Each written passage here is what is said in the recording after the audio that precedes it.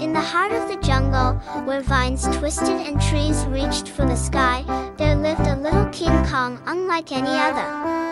While the other gorillas were big and strong, this King Kong was small and mischievous, with a playful spirit that set him apart. One sunny morning, as the jungle buzzed with excitement, little King Kong decided it was time for a grand adventure. With a mischievous grin on his face, he swung from vine to vine, his tiny feet barely touching the ground. As he explored deeper into the jungle, little King Kong stumbled upon a group of animals preparing for a picnic. There were elephants balancing baskets of fruit on their trunks, monkeys chattering excitedly as they set up blankets, and even a friendly lion roaring with laughter. Intrigued by the delicious smells wafting through the air, little King Kong decided to join in the fun. With a mighty roar that sounded more like a squeak, he leaped onto the picnic blanket and grabbed a banana with his tiny hands.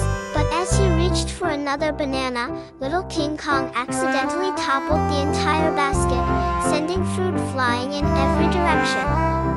The animals gasped in surprise, then burst into laughter at the sight of the little gorilla covered in bananas.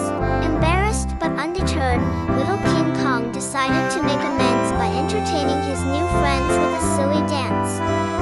With twirls and spins, hops and skips, he danced his heart out, filling the jungle with laughter and joy. And as the sun began to set and the animals bid farewell to their little friend, little King Kong realized that sometimes the biggest adventures come from the smallest creatures. With a happy heart and a newfound sense of confidence, he swung back into the jungle, ready for whatever mischief awaited him next.